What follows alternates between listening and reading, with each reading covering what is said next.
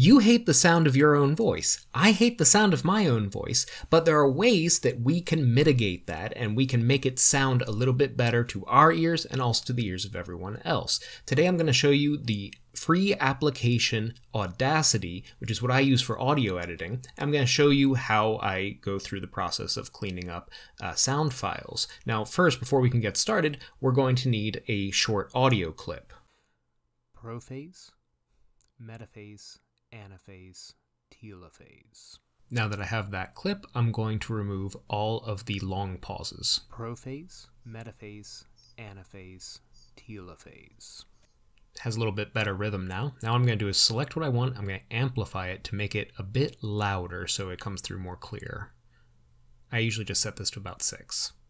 After that, I'm going to use Filter Curve EQ in order to equalize the audio. This makes the deep parts a little bit deeper, the high parts a little bit higher, and just kind of increases how professional it sounds.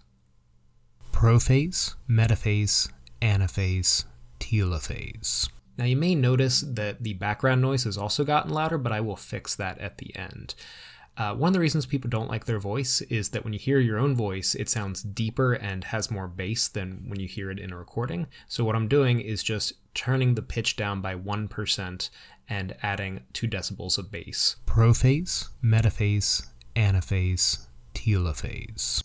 That makes it sound a little bit better to me. I don't think anyone else really ever notices that I do it. Now what I'm doing is I'm grabbing some silent area and I'm telling the program this is what silence sounds like, and it's going to then use that to remove the noise, the background noise, from the rest of the audio clip. I just go to noise reduction and OK.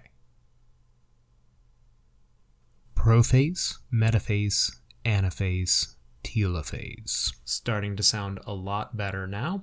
So before, prophase, metaphase, anaphase, telophase. And after. Prophase, metaphase, anaphase, telophase. And there you have it. Using this free application and all of the tools included within it, you can take a pretty raw piece of audio and edit it, transform it, clean it up however you like.